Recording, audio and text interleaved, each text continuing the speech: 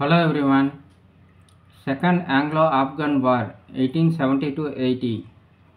Lytton made an offer of a favorable treaty to Sher Ali, but the Amir wanted friendship with both his powerful neighbors, Russia and British India, while keeping both of them at an arm's length.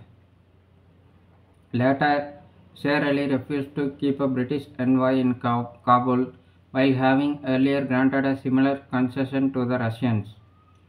Britain was displeased, and when the Russians withdrew with their envoy from Kabul, Britain decided to invade Afghanistan. Sher Ali fled in the face of the British invasion, and the Treaty of Gandamark, May 1879, was signed with Yaqub Khan, the eldest son of Sher Ali. Like, share, and subscribe to support the channel. Thank you. Bye.